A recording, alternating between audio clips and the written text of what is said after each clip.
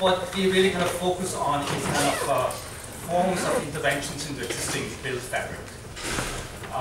With adaptive reuse kind of as a focus, and my own research, my own interest is really forms of change within that and forms of interventions within that existing built fabric. So that studio is an advanced studio, which I also like to call a research studio, because I really kind of push and press different forms of research very hard in the studio. It's called Prosthetics or Interiority, looking at the idea of using prosthetic devices as a form of giving something back to a building that it never had or lost.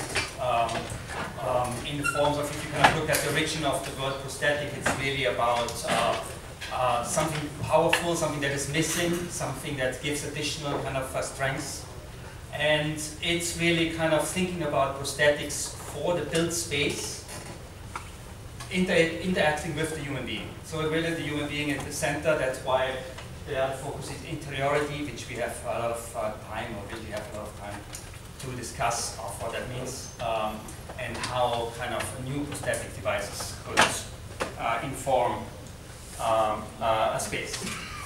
This is just a screenshot of the website for the studio, and one thing which I need to point out, in interior architecture we have a studio schedule which is on Tuesday and Thursday, and it really starts at 10 in the morning until 5 in the evening, or almost 6 in the evening.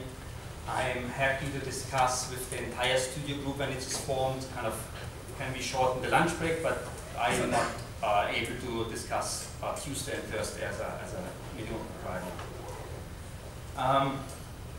So looking at the human body in relationship to a form of a device, a machine, in relationship again to architecture and space, and how such kind of relationship kind of can appear.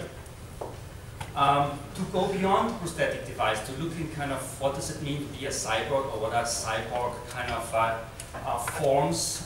Very excited about the new Blade Runner coming up in September. I hope with everybody. But also very interested in the definition of Donna Haraway, who defined the term cyborg as the concept of rejection of rigid boundaries, and separation of, she talked about as a feminist, human and animal, but also man, woman, and any form of kind of boundaries. There are kind of some investigations kind of in theory, which we're going through. What does it mean, body in space?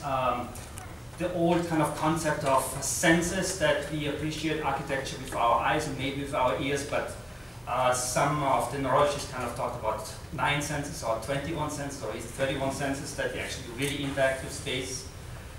Just basic body and prosthetics, cyborgs, and when we understand, then we have a building as a body, and then into this body we intervene with prosthetics.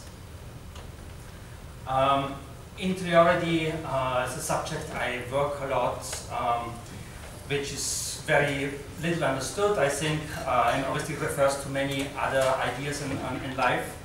But this is really kind of a central part of the studio also. And then we kind of do kind of research on work that exists. I just quickly go by. And when I talk about research, there will be 2 bigger research components. There will be after a series of assignments, there will be one project, which is a short 3-4 week project, which is where we kind of look at research as design through research.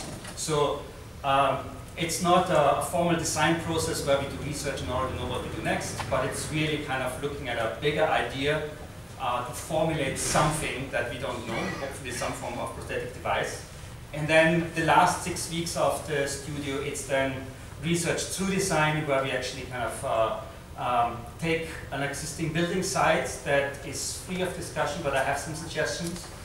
And the design process is then kind of going along with the formal design and implementing research as kind of informing the design. So forms of prosthetic or cyborg kind of intervention could be how to better represent, communicate, and mediate. This first one is actually a building I worked on. if you're in studio, to rehabilitate and restore, to reconfigure, to transform, also to normalize, particularly when you think about normalizing in time. To enhance something is very obvious with most of the new cyborg and prosthetic kind of thing is to enhance something, but also to adapt, to expand on something and to react in that. So these are 4 starting points of the second project. One is the night campus. As you think normally know, I'm a big kind of critic on modern architecture, and particular kind of buildings like this, which I love, but in the interior they have really kind of deficiencies. So kind of working with 2 faculty there to kind of select a place within the night campus. These are all choices. The other one is 180 George Street, designed by Philip Johnson, which houses the yurt, and we are invited with a small group to kind of make the installation kind of part within the yurt. If you don't know what the yurt is, it's kind of a fancy 3-dimensional digital space where you can project. So this is my son being inside a brain, but you don't get the real impression, you have to wear glasses. The third one is the Prince Lab, also at Brown University, and we also have an invitation to kind of work inside the Prince Lab if we want. And the fourth one is Rimosa. It's the Rhode Island Museum of Science and Art, who have a space at Westminster Street, and that is another possibility of making an intervention. So the studio will consist of individual as well as small group work. The scale of work, I'm open my ears to listen to you if you're in the studio, what scale I would like to see prototypes, but it can be also digital or just in model form.